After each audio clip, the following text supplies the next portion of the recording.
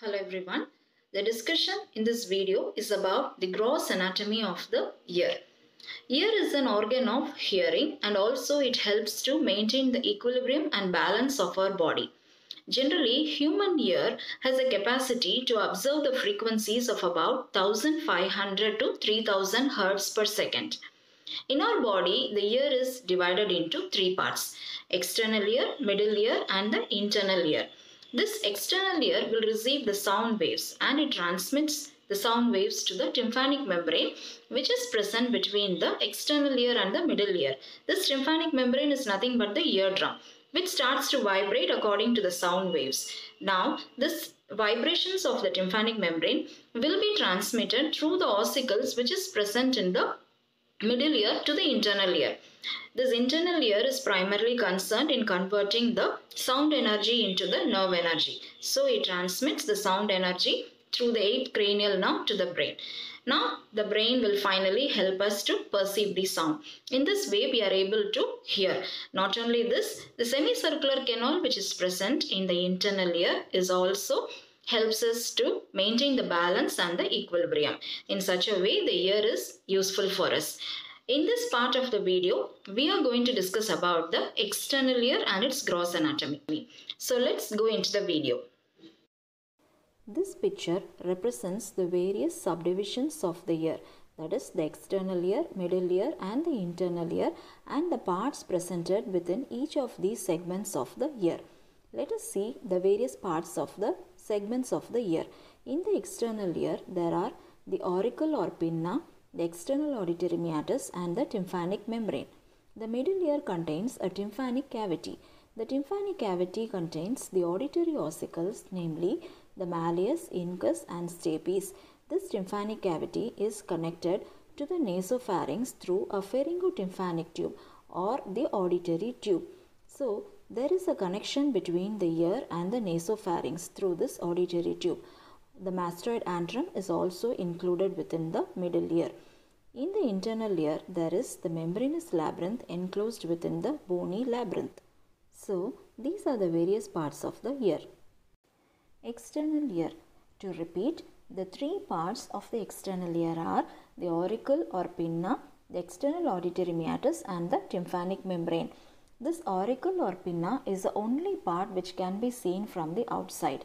It is a trumpet-like undulating projection present on either side of the head which collects the sound vibrations from the air.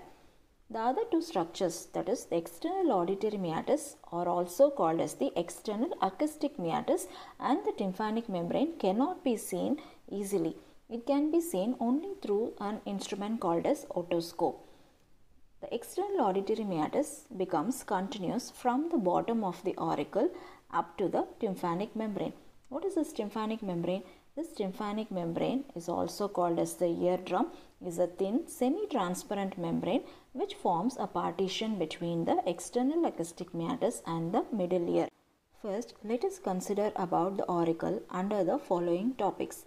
The auricle has two surfaces, lateral surface and a medial surface. And these two surfaces has many features. We are going to learn about the various features present in these surfaces. Then about the cartilage of the auricle, then the skin, the muscles and ligaments attached to the auricle, the blood supply, nerve supply and the lymphatic drainage of the auricle. These are the headings under which we have to study about the auricle or the pinna. Basically, the auricle is made up of a single piece of yellow elastic cartilage except at a small portion in the lower part which is called as a lobule, and this lobule is made up of fibrofatty tissue. So these two are the pictures showing the lateral surface and the medial surface of the auricle. The lateral surface is otherwise called as the outer surface because when you see from the frontal aspect of a person, the part which is seen is called as the lateral surface which is facing outwards. The other surface which is facing inwards towards the cranium or the skull is called as the medial surface. So it is also called as the cranial surface. The outer or the lateral surface of the auricle presents numerous elevations and depressions. Concha is a large depression which is present in the center. that leads into the external auditory meatus. This concha is guarded by a triangular flap of cartilage in front that is called as the tragus. The outermost peripheral rim of the pinna or the auricle is called as the helix. This helix has two limbs, an anterior limb and a posterior limb. The anterior limb will end as the crus of helix, which divides the concha or the central large depression into a small upper part and a large lower part.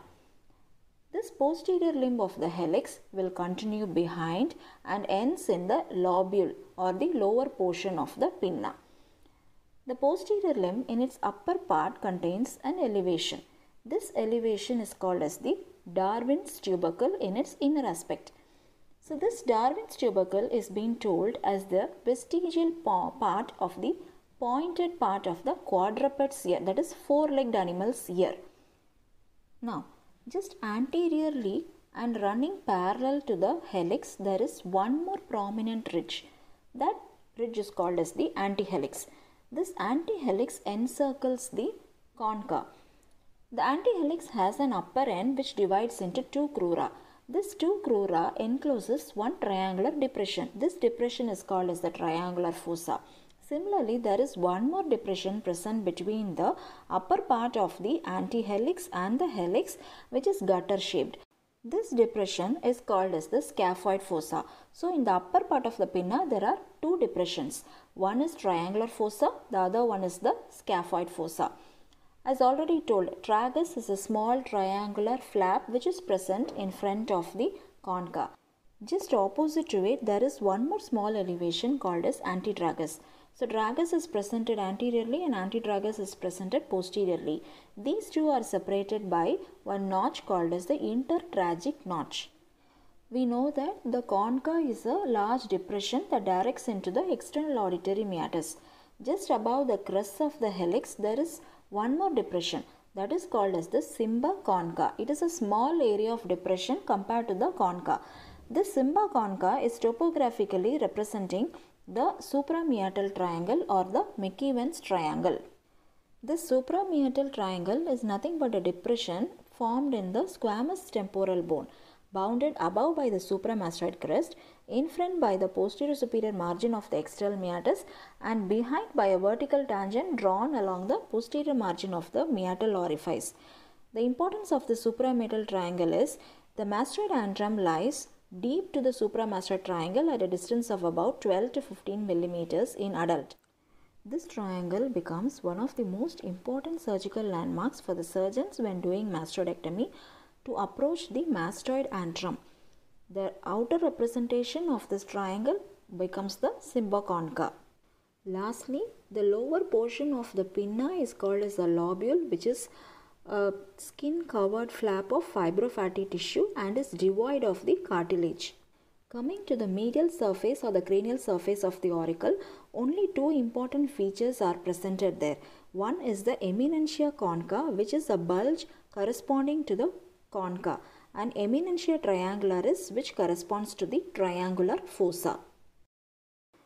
Quickly to recap, the lateral surface has the following parts. They are helix, crest of helix, Darwin's tubercle, antihelix, triangular fossa, scaphoid fossa, tragus, antitragus, intertragic notch, concha, cymba concha, and the lobule. Two important features in the medial surface are eminentia concha and eminentia triangularis. This picture represents the cartilage of the pinna, which forms the framework or its skeleton. It's a single piece of yellow elastic cartilage which is crumpled in appearance. It represents one anterior pointed end which is called as the spine of the helix, and there is a posterior part which forms the tail of the helix. We can appreciate a small gap between the tragus and the crest of the helix. This gap is deficient in cartilage, that is, there is no cartilage present in the gap between these two structures. So this gap is called as the incisura terminalis. There is a surgical importance for the incisura terminalis. During surgeries of the external auditory meatus, the incision is being put in this region of the incisura terminalis so that it won't cut the cartilage of the pinna. Apart from incisura terminalis, the one more portion which does not have the cartilage is the lobule of the pinna. It is basically made up of the fibrofatty tissue covered by the skin. The cartilage forming the framework of the pinna is covered by the skin which is strongly adherent to it. The skin of the auricle furnishes numerous sebaceous glands which is mostly present in the concha and the scaphoid fossa. Also, in case of elderly males, there may be coarse hairs projecting out from the tragus, antitragus and the intertragic notch from the skin of the auricle. This kind of representation may be in the expression of the Y-linked genes or the Y-linked inheritance, and that is why it is mostly the feature of the males. The ligaments of auricle are basically of two sets. One is extrinsic, the other one is the intrinsic. The extrinsic ligaments connects the auricle to the other parts of the skull. That is, it connects the auricle to the temporal bone through two sets of ligaments, anterior and posterior extrinsic ligaments. The intrinsic ligament will connect the various parts of the cartilage of the auricle itself. They are actually strong fibrous bands that may connect the tragus to the crest of the helix. Some intrinsic ligaments connect the auricle to the external meatus also. Similar to the ligaments, the muscles of the pinna are also extrinsic muscles and intrinsic muscles. The extrinsic muscles are auricularis anterior, auricularis superior and auricularis posterior. The anterior and the superior muscle, they arise from the epicranial aponeurosis and they are inserted to the spine of the helix. The posterior muscle, they arise from the mastoid part of the temporal bone and it is inserted into the eminentia conchae present in the medial surface of the pinna. The prime action of the extrinsic muscle is to move the auricle as a whole. The nerve supply is by the temporal branch of facial nerve which supplies the auricularis anterior and the superior, while the posterior auricular branch of facial nerve supplies the posterior muscle. The intrinsic muscles basically helps to modify the shape of the pinna. Their action is very minimal in human ears when compared to the quadruped animals. The intrinsic muscles are helicus major, helicus minor, antitragicus, transversus auriculae, obliquus auriculae.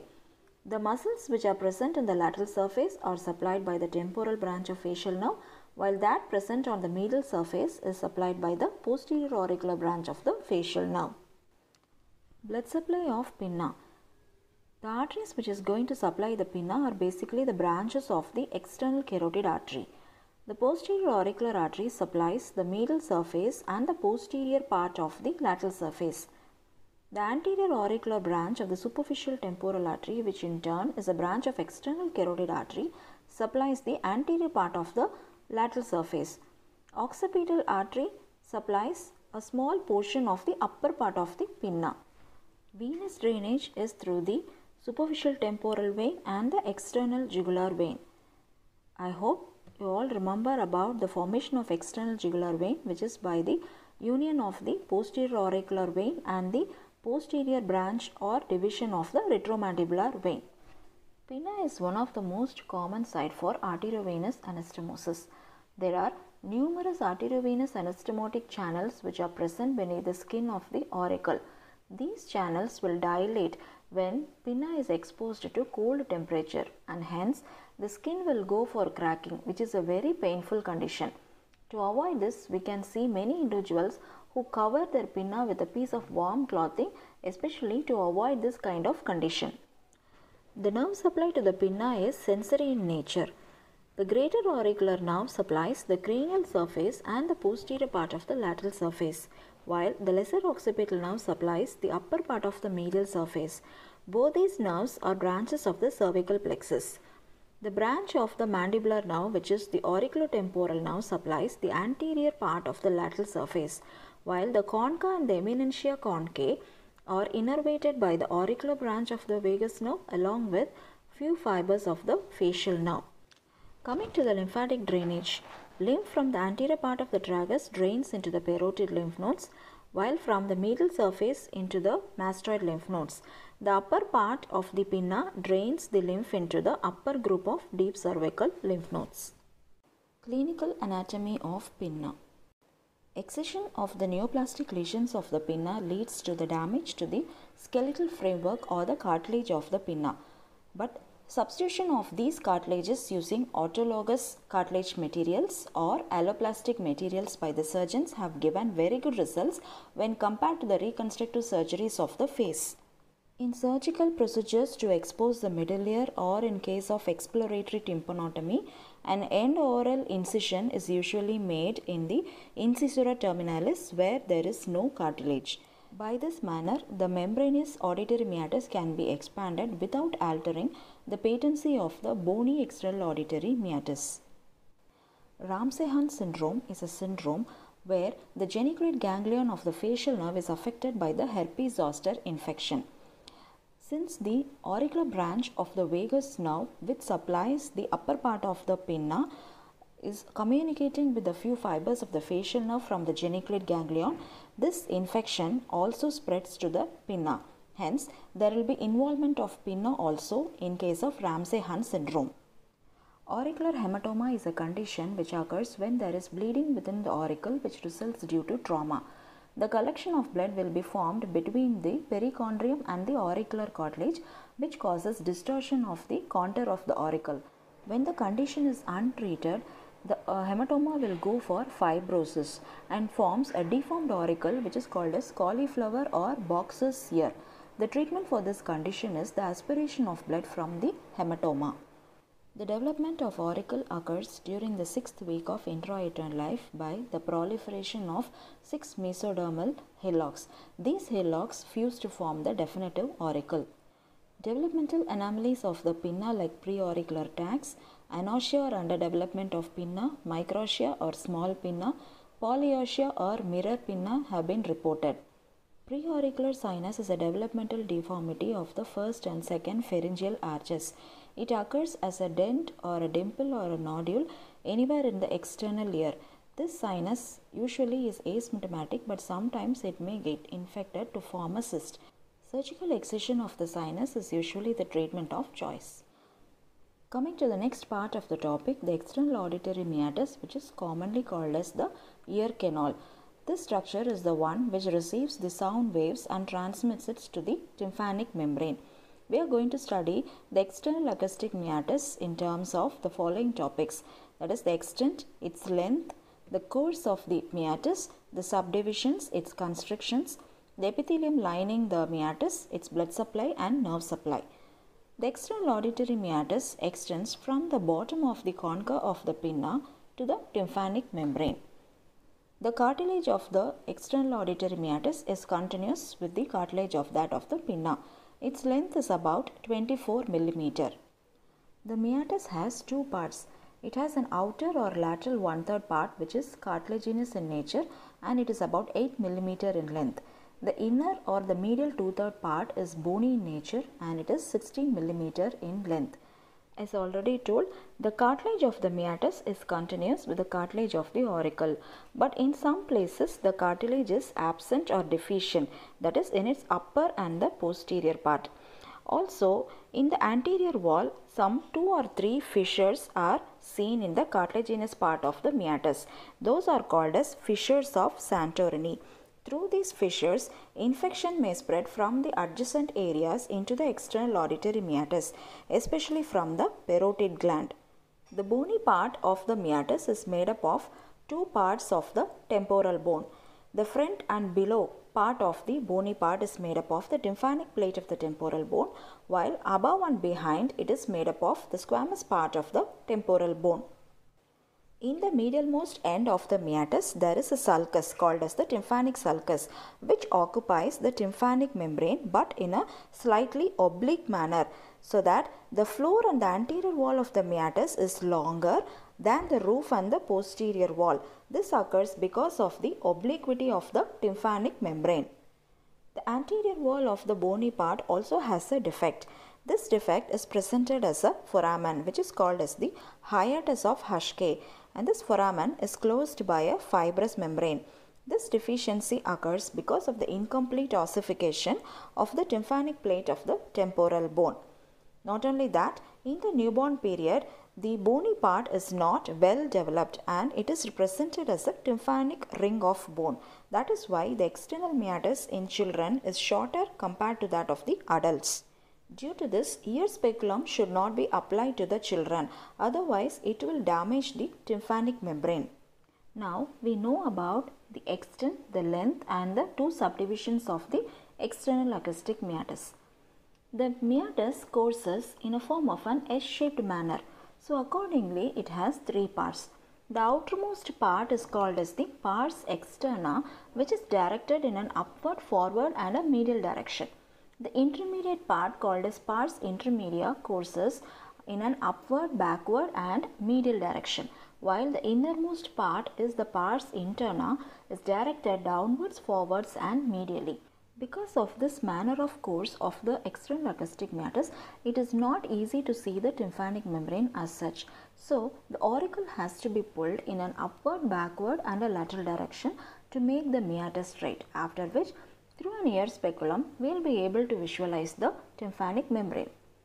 There are two constrictions along the course of the external acoustic meatus, one at the junction of the bony and the cartilaginous part. The other one is presented 2 cm deep to the concha in the bony part. This second constriction is the most narrowest and it is called as the isthmus. In case of any foreign body lodged in the meatus, the clearance of these constrictions without causing any injury to the external acoustic meatus becomes an important step during the removal of the foreign body. The outer part of the meatus is lined by the skin and is continuous with the skin of the auricle. So, the lining epithelium is keratinized stratified squamous epithelium, while the inner part is same as that of the cuticular layer of the tympanic membrane, and the lining epithelium is non-keratinized stratified squamous epithelium. The cartilaginous part of the meatus contains a specific modified coiled sweat glands. Those are called as ceruminous glands. These glands secrete a substance called as cerumen, which is commonly called as earwax. Most of us try to remove this earwax with an earbud, but it should not be practiced because this earwax has some uses. It helps to prevent the lining epithelium of the cartilaginous part from becoming macerated because of water. Also, it opposes the entry of the insects and helps to maintain a warm environment for the tympanic membrane to vibrate effectively. So, in these ways, this earwax is helping us. Blood supply of the external auditory meatus. Posterior auricular artery, deep auricular branch of maxillary artery, anterior auricular branch of the superficial temporal artery. These are the arteries supplying the external acoustic meatus. These arteries are in turn branches of the external carotid artery. The venous blood is drained into the external jugular vein, the maxillary vein and the pterygoid venous plexus. Coming to the nerve supply of the external acoustic meatus, the roof and the anterior wall is supplied by the auriculotemporal nerve, which is a branch of the mandibular nerve, while the floor and the posterior wall is supplied by the auricular branch of vagus nerve. These are all sensory nerves. The auricular branch of vagus nerve is given a name. It is called as the nerve of Alderman. It is said that the nerve of Alderman is the only cutaneous branch of the vagus nerve. The point to be noted. Few words about the clinical anatomy of the external auditory meatus. The meatus is lined by the skin, hence boils and infections of the meatus is very common, which causes a little swelling but very painful condition. This is because the skin is firmly adherent to the underlying cartilage and the bone. The ceruminous glands in the meatus sometimes may produce excessive amount of earwax, which causes its accumulation. This condition is called as ceruminosis. Because of this, it may try to block the meatus and impede the transmission of the sound vibration. So, in this case, the cerumen should be taken out or washed out by syringing with lukewarm water. If this is not done, then this earwax will try to irritate the auricular branch of the vagus nerve, which is also supplying the heart, whose action is to decrease the heart rate. Acute otitis externa is the inflammation of the subcutaneous tissue of the external auditory meatus, which causes hearing loss, discharge and pain. Tragal tetanus is diagnostic sign. The last part to be discussed in the external ear is the tympanic membrane. Tympanic membrane is present in the medialmost end of the external acoustic meatus that forms a partition between the external ear and the middle ear. We will discuss the tympanic membrane in terms of its dimensions, the position of the tympanic membrane, its subdivisions, the surfaces of the tympanic membrane, the structure, and the recesses present in its mucous membrane, its blood supply, and the nerve supply. The tympanic membrane or the eardrum is an oval-shaped, semi-transparent, pearly white, trilaminar membrane. It is trilaminar in nature because its development is from all the three germ layers. The outer layer from the ectoderm, the inner layer from the endoderm, and the middle layer from the mesoderm. Its diameter ranges from 9 to 10 mm as maximum and 8 to 10 mm to the minimum. It is positioned in an oblique way at an angle of about 55 degrees with the floor of the external acoustic meatus. In the newborns, the tympanic membrane is almost horizontally placed. That is why a newborn or a child can withstand a noisy sound when compared to the adults. It is placed in a sulcus called as tympanic sulcus at the medial end of the external acoustic meatus. The tympanic sulcus is a part of the tympanic plate of the temporal bone.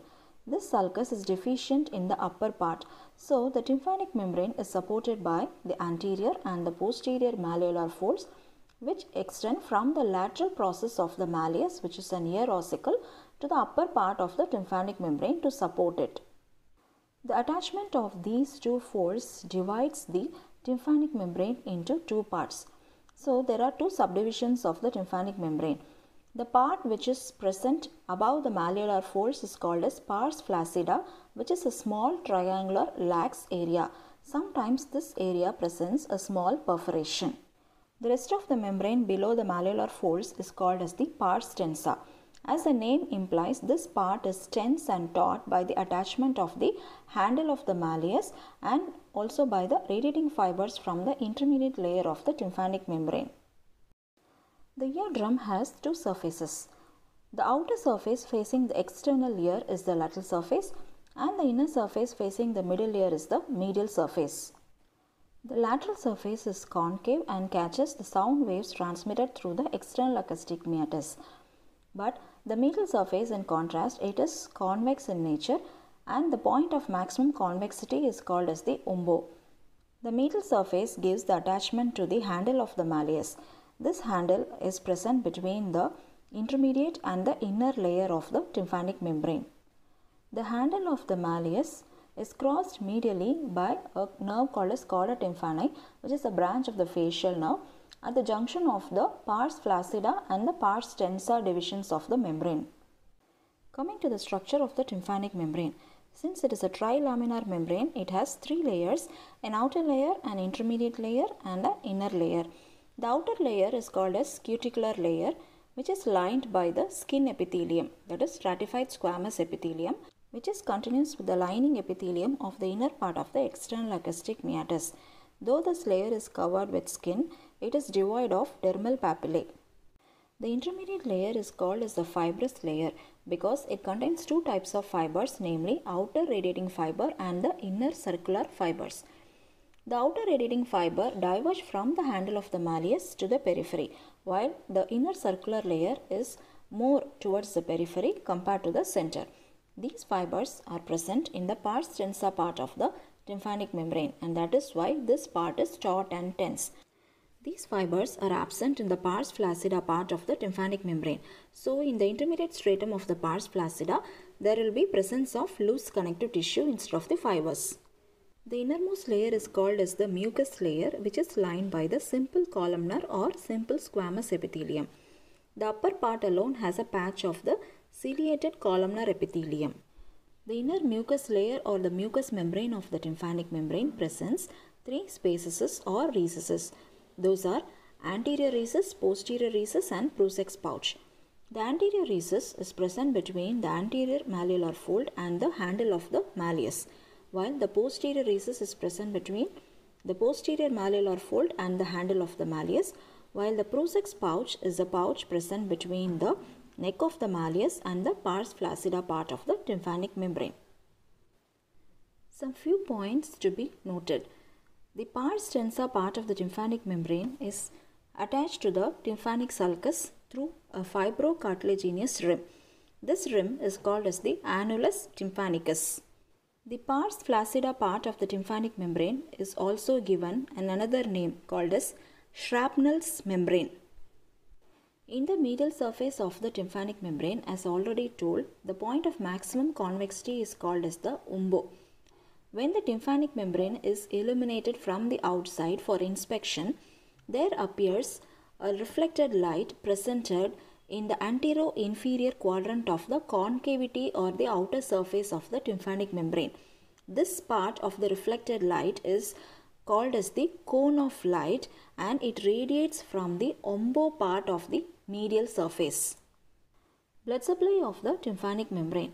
The outer surface of the tympanic membrane is supplied by the deep auricular artery, which is a branch of the maxillary artery, while the inner surface is supplied by two arteries, namely the anterior tympanic branch of the maxillary artery and the posterior tympanic branch, which is a branch of a stylomastoid artery, which in turn is a branch of the posterior auricular artery.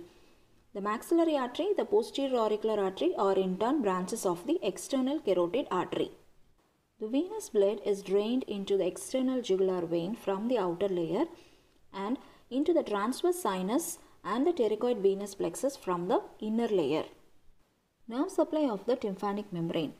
In the lateral surface, the anterior and the upper part is supplied by the auriculotemporal nerve, which is a branch of the mandibular nerve, while the lower and the posterior part of the lateral surface is supplied by the auricular branch of the vagus nerve.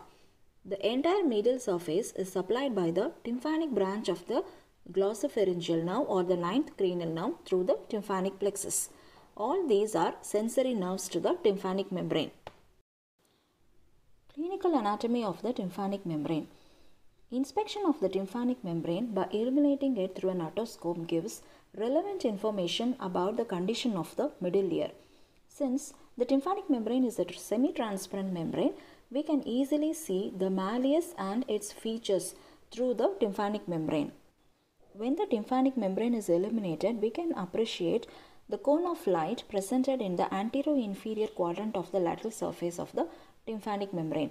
The apex of the cone presents the point of maximum convexity, that is the umbo, which gives the attachment to the tip of the handle of the malleus. It is easy to appreciate through the semi-transparent tympanic membrane the handle of the malleus, which is presented as a yellow streak extending from the umbo upwards and forwards, the lateral process of malleus presented in its upper part, and the long process of the incus running parallel to the handle of the malleus behind it. In this way, the middle ear can be inspected through the tympanic membrane. Tympanic membrane perforation is a common condition which occurs due to any external injury or due to chronic middle ear infection like otitis media. Sometimes it may also occur due to barotrauma, which is a high air pressure that occurs when traveling in higher altitudes. Usually the perforation heals on its own, but sometimes it needs a surgical repair like tympanoplasty, where the perforation is closed by a graft material taken from the cartilage of the pinna. So the pinna acts as a graft material for the tympanoplastic procedures. Myringotomy is a surgical procedure where a hole is applied to the tympanic membrane to drain the pus formed in the middle ear due to its chronic infection or the otitis media. In this procedure, the surgical incision is applied in the posterior-inferior quadrant of the tympanic membrane to avoid injury to the chorda tympani nerve and the ossicles of the ear. This completes the discussion of the external ear, and these are all the important points to be noted with respect to the pinna, the external auditory meatus and the tympanic membrane of the external ear. Thank you.